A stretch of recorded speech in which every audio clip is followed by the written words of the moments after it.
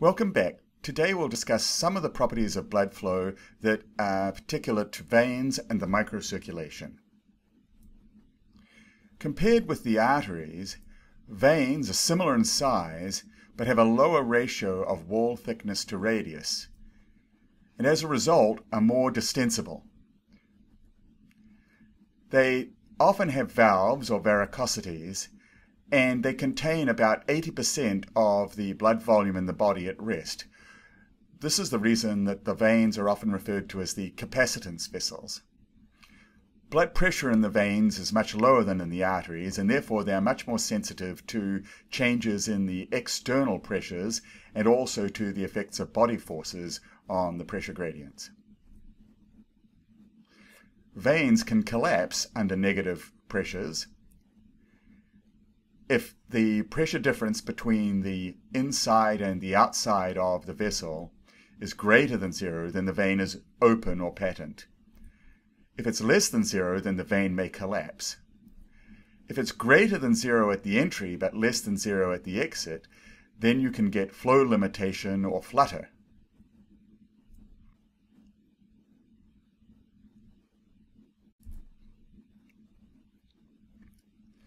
If the pressure on the outside of the vein exceeds the pressure on the inside, then the vein can buckle.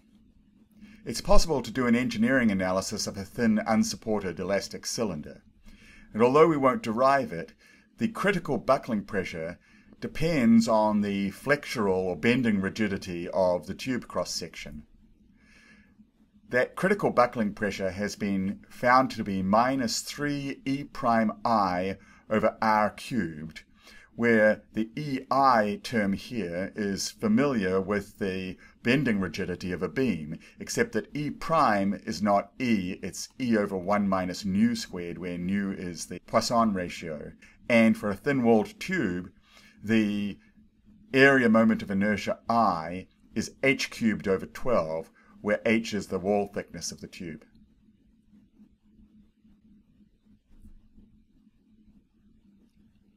Here we see a graph of pressure versus cross-sectional area in a collapsible tube, where the pressure variable P tilde has been normalized and the cross-sectional area variable alpha has also been normalized, such that P tilde is the difference between the pressure inside the vessel and the external pressure Px divided by Kp, where Kp is E'(I) over r cubed, or eh cubed over 12, 1 minus nu squared times r cubed, which we'll see from this result up here, is minus the critical buckling pressure divided by 3. And alpha, the normalized area variable, is the cross-sectional area of the vessel divided by pi r naught squared, where r naught is the radius of the vessel at zero transmural pressure. So you can see these experimental data shown in the solid line show that as the pressure inside the vessel falls below the pressure outside the vessel, the cross-sectional area falls dramatically as the vein starts to buckle. And you can see that the critical buckling pressure on the normalized scale will be P tilde of minus 3. So right about here.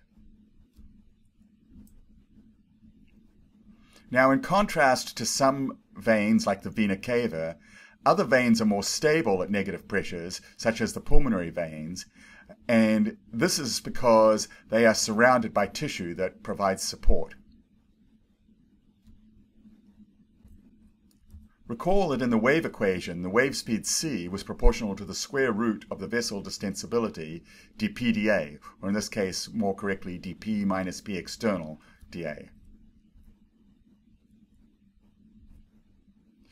Therefore, as p approaches p external and the vein becomes unstable, the distensibility and thus the wave speed become lower and lower on that flat part of the curve in the previous slide.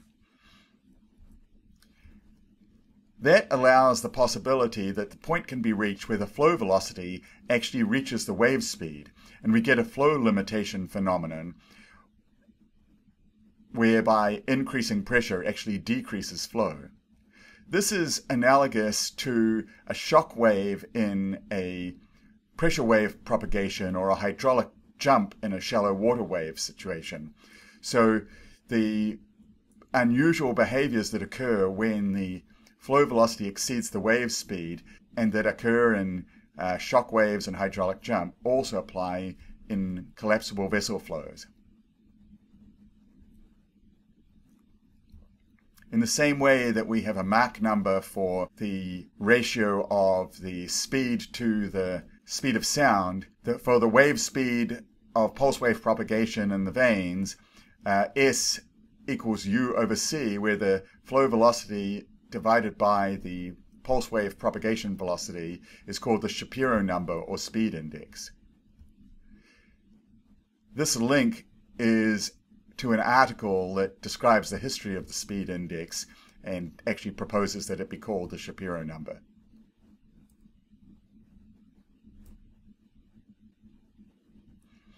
Now let's consider some special features of blood flow in the microcirculation.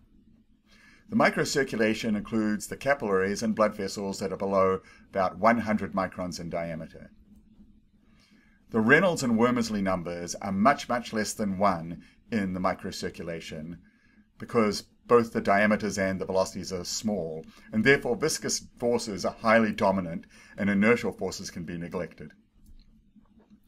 The microcirculation is important for circulatory mass transport functions, and Starling's hypothesis that you learn about in mass transport governs the mass transport.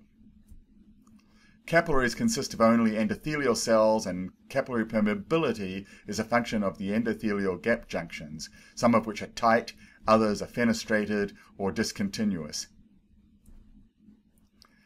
Lymphatic vessels carry interstitial fluid between arterial and venous circulations. They are porous and have valves. Therefore, conservation of mass in the microcirculation needs to consider the mass transport not only along the capillaries, but from the capillaries to the interstitium and the lymphatics. Capillary diameter is actually smaller than red blood cell diameter in the smallest capillaries, and hence, at this scale, blood becomes inhomogeneous. The size of the red blood cells relative to the scale of interest is large. Microvascular flow is not necessarily steady, although it's often modeled as such because the inertial forces are very low, but the effect of the pulse wave can be observed in microvascular flows. Some interesting characteristics of microvascular flows include the observation by Farias in 1929 that the hematocrit measured in a thin tube is different from the bulk red blood cell fraction of the reservoir supplying the blood to the thin tube.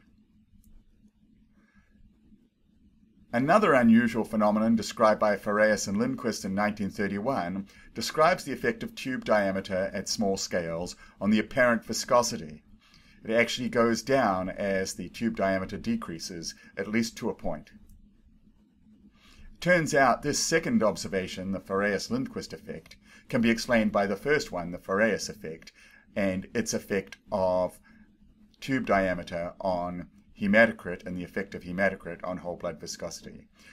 So let's take a look at exactly what these phenomena are. So let's start with the Farias-Lindquist effect. These are experimental data showing that as the radius of the tube falls below about 500 microns, the apparent viscosity of blood flow in the tube actually decreases. So you'll observe that for the smallest tubes in these experiments, down around 20 microns in diameter or so, the viscosity is only 2/3 of that in a 1 millimeter tube. It turns out that this observation is explained by the original observation that Farias made in 1929 of the effect of tube diameter on the relative hematocrit. So the relative hematocrit here is the ratio of the hematocrit measured of blood flowing in the thin tube divided by the hematocrit of the blood in the reservoir that supplied the tube. So you can see that for a 221 micron tube, in fact, the hematocrit, the red blood cell fraction in a 221 micron tube, is actually slightly lower than the hematocrit in the reservoir of blood that was supplying the tube. And that ratio wasn't really dependent on the hematocrit in the reservoir, varying here between 15 and 60. But then, as the tube gets narrower, you can see that the tube hematocrit relative to the reservoir hematocrit gets lower. Now it's only 90% at 154 microns, down to nearly 80% at 99 microns, and 75% at 59 microns. And then in a 29 micron diameter tube, you can see that the tube hematocrit, the hematocrit that you would measure by taking a snapshot of the flowing blood in the tube, varies somewhat with the feed reservoir hematocrit, but is somewhere around about 60%. So in other words, if the hematocrit in the reservoir was 40%, then the hematocrit of that same blood flowing through a 30 micron tube would only be about 24%.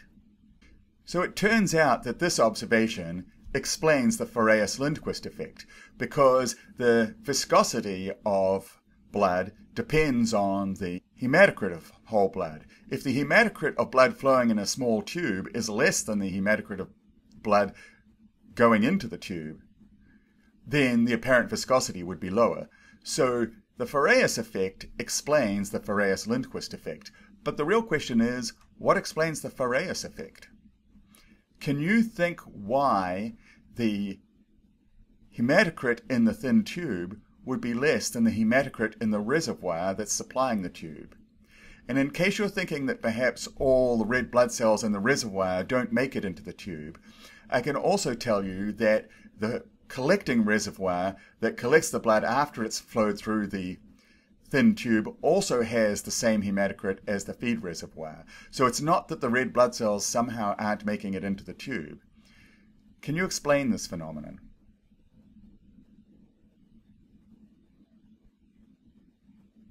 So the answer to this question must be that the average velocity of the red blood cells must be greater than the average velocity of the plasma, so that in taking a snapshot of red blood cells flowing through the thin tubes, they spend less time in the tube than the plasma on average, and therefore the fraction of red blood cells in the tube is less than the fraction of red blood cells going into the tube and leaving the tube. So then the question is, why does that happen? Why, as tube diameter decreases from 200 or 300 microns down to 30 microns, does the red blood cell average velocity get faster than the plasma average velocity?